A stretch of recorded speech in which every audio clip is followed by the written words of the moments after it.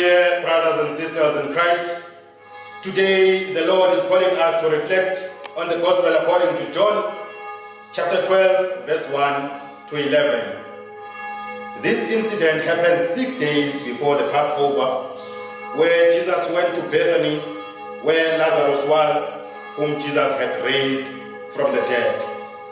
There they made him a supper. Martha served Jesus, and Lazarus was one of those who were with Jesus on the table. Mary took a pound of costly ointment of pure nard and anointed the feet of Jesus and wiped his feet with her hair. And the house was filled with the fragrance of the ointment. But Judas Iscariot, one of his disciples, he who was to betray Jesus, said, "Why was this ointment not sold for 300 denarii and given to the poor?" He said this not because he cared for the poor, but because he was a thief, and as he had the money box which he used to take what was put in it. That is where I would like us to reflect, my dear brothers and sisters in Christ. Judas had the money box that was made for the collection of the poor, and now he is called a thief just because he used to take for himself what was to be given to the poor. This is exactly what is happening in our communities today. We see the government officials filling their pockets with what is supposed to be given to the poor. They follow their own selfish interest. They follow their greedy hearts or desires. My dear brothers and sisters in Christ, we also have these people in our churches. People who are elected to take care of the poor, our representatives in Caritas, but some of these are thieves.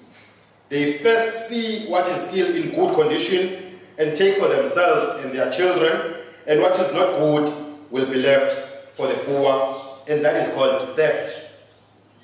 They are stealing what belongs to the poor.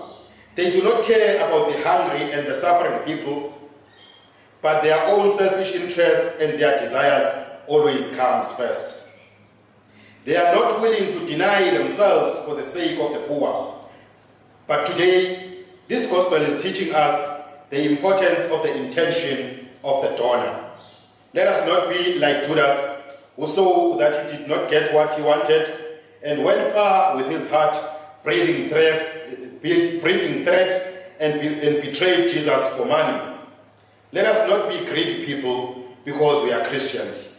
We are supposed to have enough of only what we need, not more than enough. In this Holy Week, we are called to love one another. We are called to take care of one another. We are called to take care of the poor. We are called to share what we have with the poor and our brothers and sisters in Christ, lest our selfish interest will lead us to sin. Amen. Lord, the light of your love is shining in the midst of the darkness shining. Jesus, light of the world, shine upon us.